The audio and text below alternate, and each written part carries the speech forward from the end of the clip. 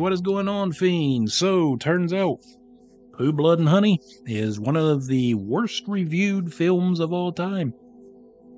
It's an achievement. Probably not the one that the filmmakers were actually going for. The achievement they got, I'm sure they were shooting for something a little bit higher. But hey, you can hang your hat on it, right? But to be fair, I don't think any of us was really looking at this film to be the next big horror hotness. Like, we weren't looking at Pooh and Piglet as being the next slasher villain icons, right? I don't think any of us was really looking at it like that. This movie was just best way to put it, it was a brain fart. It was an idea that this filmmaker had, and he made a movie with it. And he was allowed to do it because A.A. Maline's characters, Pooh and the rest of them, they're in the public domain now, so he was allowed to do his thing. Didn't pan out, obviously. I didn't think the movie was all that bad. You could clearly tell Pooh and Piglet were guys in rubber masks.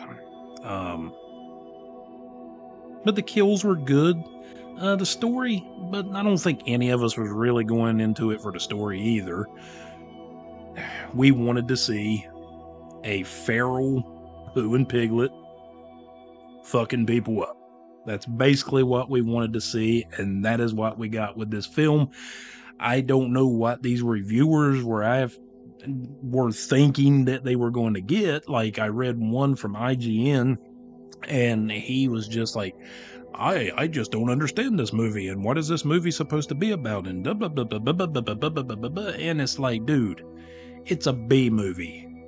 It is an old 1970s style drive-in trash B movie. You just go to it to go to it. You watch it to watch it. Period. Point blank.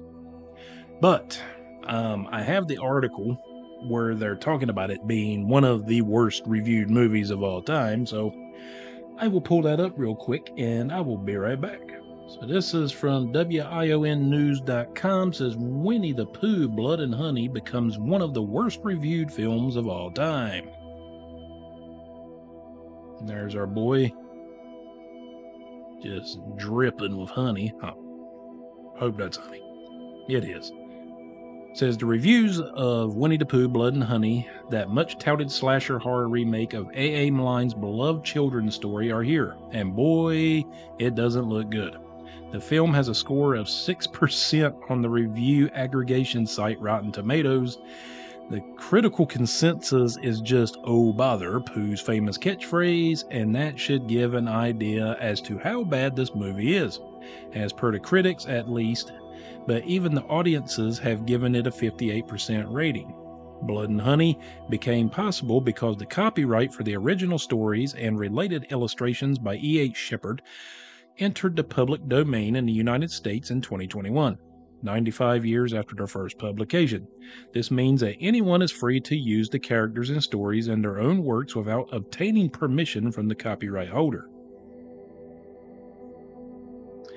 And writer Rise Frank Waterfield, who is the director, chose that moment to make a movie about Pooh and the other inhabitants of the 100-Acre Wood psychopathic murderers. The movie was said to be a retelling of the stories. In this adaptation, it's revealed that Christopher Robin and his animal friends did have all those adventures during Robin's childhood, but as he grew up and went to college, the animals became increasingly hungry and feral. Eventually, they became so deranged that they terrorize a group of girls who are staying in a rural cabin.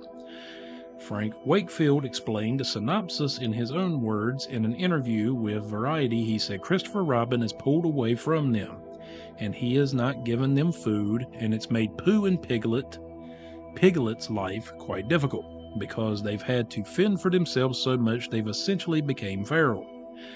So they've gone back to their animal roots. They are no longer tame. They are like a vicious bear and pig who want to go around and try and find prey.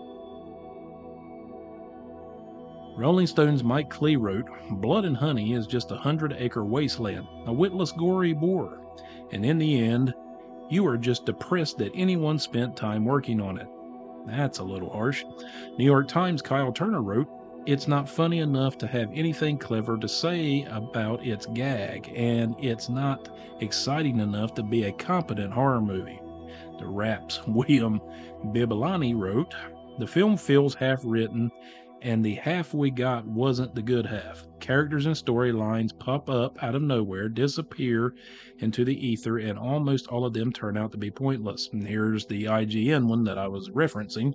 IGN's Matt Donato wrote, "Winnie the Pooh, Blood and Honey is noteworthy only for its name. As it turns out, the blending slasher blood and Pooh's honey together is like oil and water. It just doesn't mix."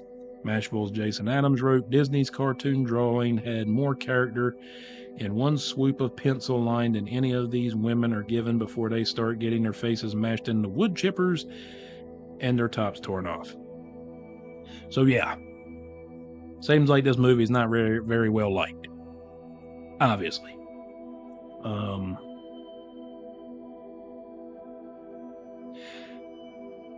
Did I like it? It was okay. Seen better, but I've also seen way worse. The Banana Splits movie, complete trash. That movie right now, to me, is up here. I would put Pooh within that top 5 of movies that I may not watch again. Pooh, Blood and Honey, that is. But I didn't think it was a good idea in theory. And I applaud the director for taking a public domain property and doing something unique with it. I mean, hey, who would have thought you could have made a horror movie out of Pooh? I mean, really, let's all sit back and just take a moment to think about that. Who would have thought to have taken Winnie the Pooh and made a freaking horror movie out of it? I wouldn't have. And I'm sure a bunch of you wouldn't have either. Hey, gotta golf clap. Gotta applaud him. Hey, he had the balls to do it. So, just didn't pan out. So, on another note, and this kind of bothered me, and this is not the first time I've seen something like this, but after seeing it for this film, it's kind of made me like, why? I get we all are fans of certain things. People were fans of Winnie the Pooh. Even me, I was a fan. I used to watch Pooh Corner on Disney Channel back in the 80s when Disney Channel first launched, a long time ago in a galaxy far, far away. My sons loved Winnie the Pooh as kids. And there's so many other things that we have loved and we have cherished, and somebody has taken it and in their own vision and own way, they have made a work of art out of it.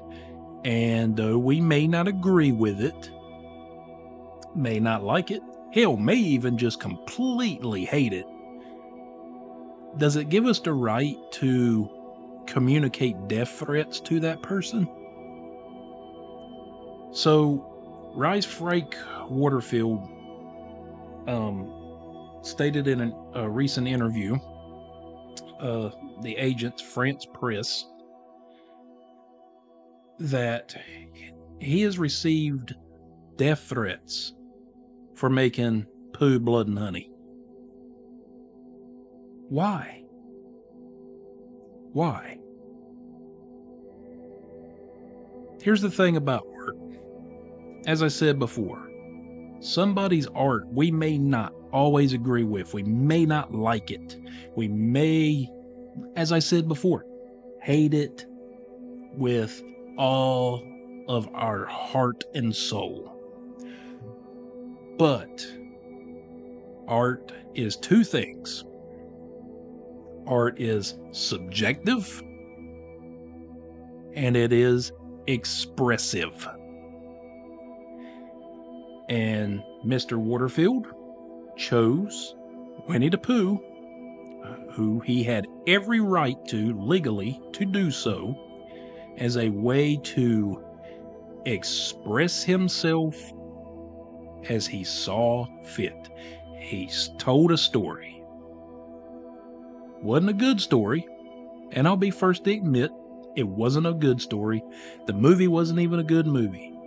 But when I paid for my ticket and I went and set my big ass down in that chair and I watched it, and I was very surprised that we even got it here in Hawaii. So thank you, Hawaii, for actually bringing us a B movie to a theater.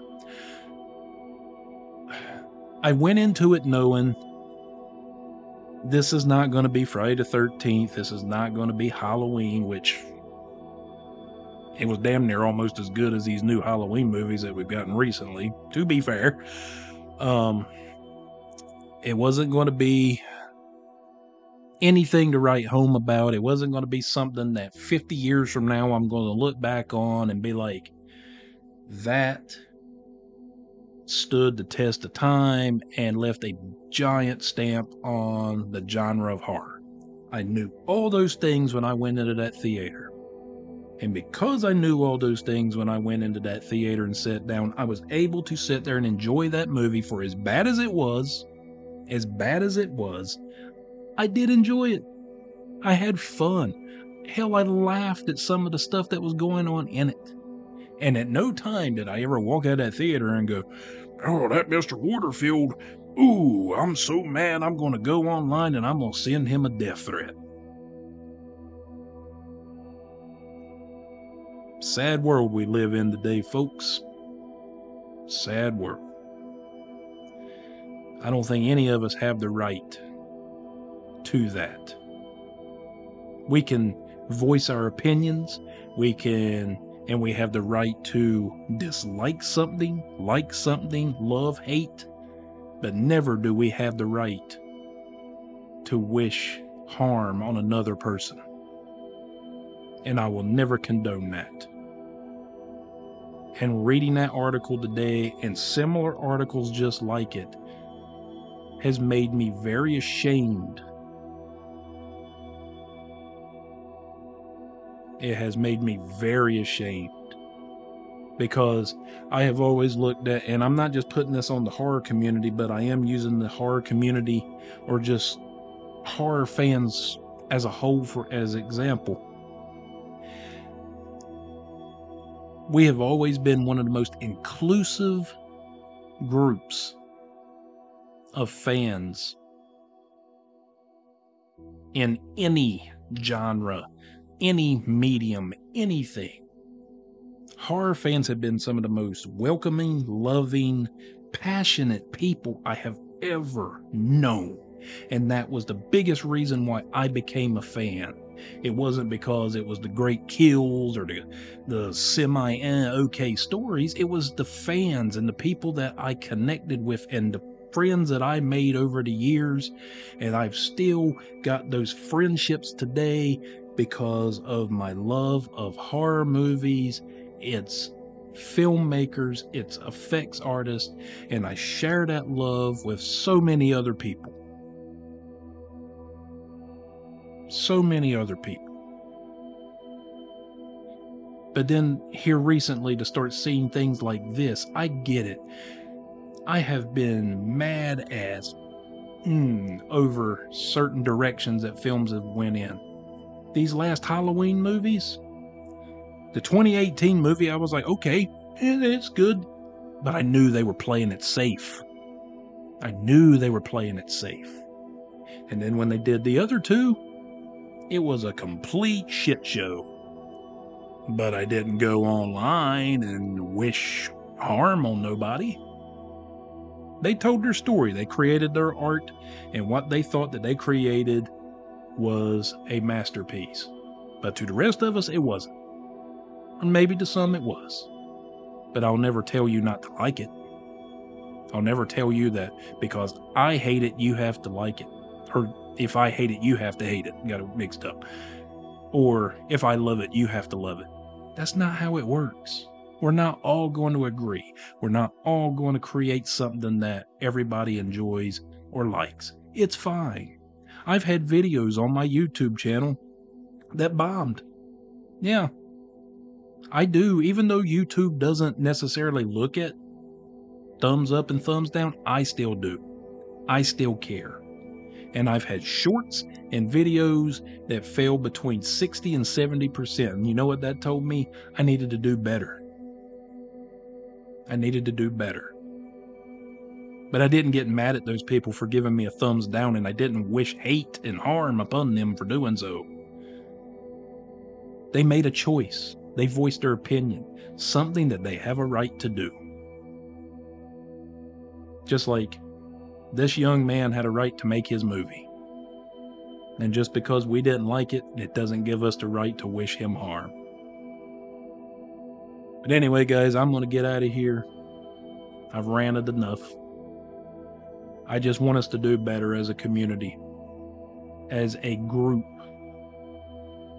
Because I love horror movies. I love all you horror fans, horror nerds, horror geeks, whatever you call yourself.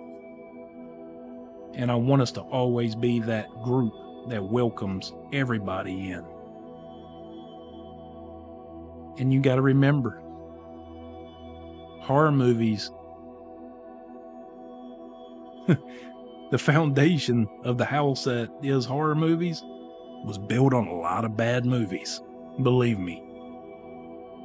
Ain't been, not all of them have been bangers. But anyway, guys, I'm going to get out of here. It's enough of my little rant. But I hope you guys have a wonderful rest of your day. Thank you for watching. It's been your old buddy, Fiendish J, and I will see you again next time. Woo-hoo!